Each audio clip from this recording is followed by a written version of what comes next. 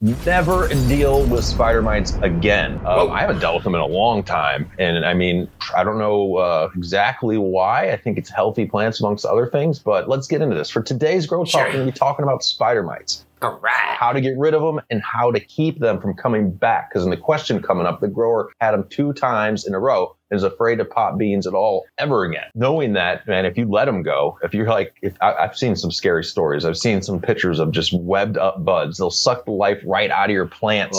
If you can, have you seen those, Scotty, when we've covered back in the day? I haven't seen it in a while. A top cola, it's like webbed. And that's on the grower, man. But if you follow the steps you're about to learn in this video, you will be able to maintain a pest-free grow and get a lot more high-quality harvests moving forward. Definitely want to be able to get to harvest, man. It can't have. I've never had the unsmokable webbed bud, but let's prevent it, man. So let's get into this. This is brought to you by Optic Foliar Transport, guys. If you haven't checked out Optic Foliar, they have a lot of great products for foliar feeding, as well as we'll get into this transport, a couple tips on how to use it to make your product go farther and how to beat mites. So let's do the question here. This is off of DudeGrows.com, guys. Get your grower questions up on DudeGrows.com. There's plenty of the grower. This one's pretty fresh, actually, as of today. So we don't have a lot of comments on it right now, but there's a great community helping out over there, and anybody can use a free account. And while you're there, use the search bar. So this is from AAH3880. I need help with spider mites in my grow. I've lost 2 grows of about 14 plants, and I'm getting pissed. I hear you, buddy. I went above and beyond like crazy. I've bleached everything before each grow. I've sat down and made sure the room was 1,000. Wait, that's 1,000,000% sanitized, actually. 1,000,000% sanitized. But freaking yet, I've gotten spider mites and I got my hands on some old school strains. I don't even think about popping them until I figure this out.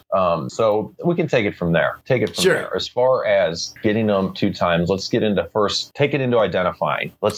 How do we know we have spider mites? You want to just take a look for spider mites. It's the underside of the leaves. You'll see some eggs on there. There's something called, I think it's stippling, but it's a little dots you'll see where they're putting their little mouth part in there and sucking the juice out. And then the last thing, man, is if you didn't do any of those and waited too long, you're going to see webs. And by the time you see webs, you got a problem. Now, let me touch on that.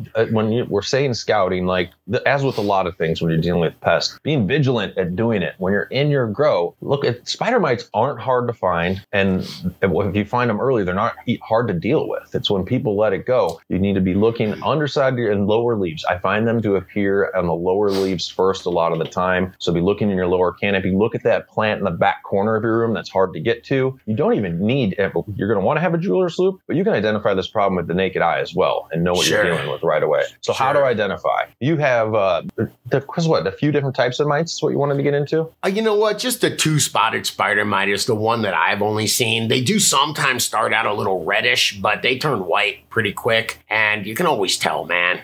They've got just 2 spots on the back, and it's pretty easy. 2-spotted spider mite. Next thing I see here, which I say is not just for spider mites, but for anything in your grower, the sticky traps. Yeah, yellow sticky traps that are out there. I like to have some at soil level as well, mid and canopy level. You don't have to go excessive with them. These are there not to I'm not saying sticky traps are what you're using to beat this problem. You're using it to find out what problem you have or don't have.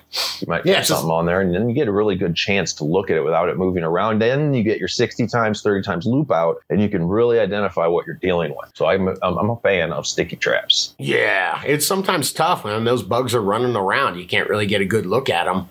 So sticky traps, at least they're stuck on there. You can see those 2 spots, and you know exactly what you got. And also, as you want to monitor the population, you might knock these things down, and then you see 1 or 2 coming back, and that lets you know to nip it in the bud. They could make like human-sized sticky traps, and somehow it traps you. But what would be the attractant to it? There'd be a lot of different things you can put on there. Well, just speaking of spider mites, they're not really the yellow attracts them, but they're also very easily blown in the wind. That's how they move from one plant to the other. And so they do get blown from one plant to the other. So we get them blown onto them sticky traps, or at least in the vicinity of those sticky traps, I think is a good thing. Well, let's say you found out, you've identified them. How are we going to get rid of them? First off, depending on what tools you have, changing your environment. Scotty's got a little chart here of hatching, which I like. But let's first hit on that. I mean, the hotter it is, the more they come out, right? Yeah, I mean, at 60 degrees, you've got yourself, takes like 15 days for them to incubate. So you got a solid 2 weeks for them to go from an egg to an adult. At 68 degrees, it goes down to 6.7 days. When you get up to 86 degrees Fahrenheit, which was what a lot of people's indoor grows are running, you're at 2.8 days. I mean, you're literally at, every 3 days, those things are multiplying, and we'll get into that. Oh my gosh. That's like they're at spring break. It's like they're partying on the beach, man. They go from 15 to 2.8 days at 86 degrees. So not everybody's going to have this control. It's not like spring break because it's a 3-to-1 male or female to male ratio. Okay. You take me to a beach where you get a 3-to-1 female to male ratio. I'm there, man. If you have a sealed grower, if you run AC, or you have the ability to bring in cool air, and you have, doing this for a few days while you're handling your spraying and trying to handle the infestation, is really going to slow them down. You don't want to keep it there too long because it's in turn going to slow down your grow. It'll slow down your grow's metabolism as well, but it's a great tool if you can bring your temperatures down. I like spraying. If you're in veg, guys, spraying works great. The one trick with spraying, of course, is coverage and how often you're doing it. By coverage, I mean you want to get as much as the underside of leaves as possible. We're going to go with a product. There's a lot of products out there. A couple examples would be like neem, Dr. Zyme. Azadirachtin is a fraction of neem. That's really good. You've got the microbe ones, the Bossa Nova, or whatever it's called. There's a lot of options there, but it's important the frequency and how you spray these things. We just talked about the life cycle.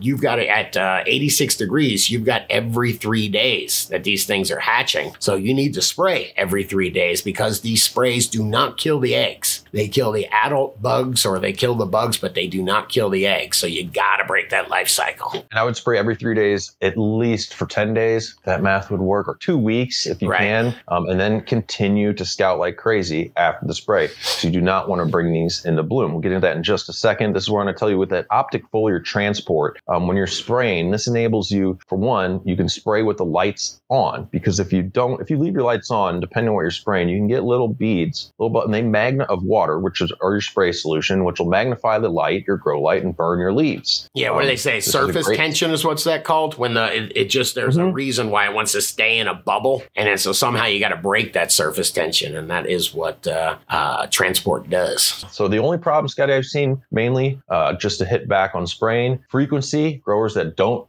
mark it on the calendar, and then also scouting like crazy. Those two things. And coverage is hard, man. Get a good sprayer. We're not going to get into it now. Get a fogger. Those work awesome. Get a mini fogger. Some great way to apply whatever product you are for the mites. Yeah, you can nip it in veg. Once you go to flower with these things, your option, you don't want to spray anything on them, or there's much less options. So you got to touch on mites in flower. So I'm meaning developed flowers. You don't get developed flowers till about 2 weeks on, 3 weeks on some strains. I'm okay the first 3 weeks, depending on your flower development, of spraying some things, but really you don't want to be spraying much. So mites in flower, I look at other options. Mechanical removal. I've heard of some interesting things from one, pressurized, like cold water spray. You've done it, Scotty. Yeah, I've done it to get me out of a jam. They hate it. You're literally just spraying them with cold water, knocking them off the buds. You're drowning them. You're filling their whatever it is, and you're actually drowning them. So it's kind of cool, man. Make sure you have environmental control after this. You don't want to have a big humid area that you just sprayed some buds. I've heard of growers even using pressurized air from down to an air can for maybe a smaller grow, or having some type of way, if you have a compressor or pressurized air, or also very carefully. Now, I'm not saying I fully suggest all these. It depends on your grow style. I've seen people even use a vacuum at a turn down speed to get rid of them. At this point, as long as you have a long hose and the main part of the vacuum is not in your grow. Don't bring the vacuum in your grow. Yes. That's actually, I never do that. I get a nice long hose and I keep the vacuum way outside my grow, man, just to keep contaminants out. And predators. That's another great option if you have a decent population, or it doesn't even have to be a decent, and you want to release predator mites. Predator mites will go in there. They can do a pretty good job. Some people are concerned about the predator mites staying around. Will they be in the bud? When they don't have food, some of them get carnivorous or they just leave. Carnivorous, that's not the right word. Cannibalize. Cannibalism. Yeah. Which is pretty creepy, man, Yeah. when they just start eating each other after they're done eating the bugs. But hey, as long as they did what I wanted them to do, I don't care what they do after work, right? We dig on Arbico Organics, great source of information over there, even just to learn as far as about predators or what type of beneficials that you could get that will work for you in flowering when you don't want to spray things. Absolutely. More importantly, Hang on, I just want to go over real quick the environmental thing. When you are knocking these down, super important to lower your temperatures. You gotta slow the life cycle of those things down. I think an adult will lay 300 eggs. I mean, that's pretty,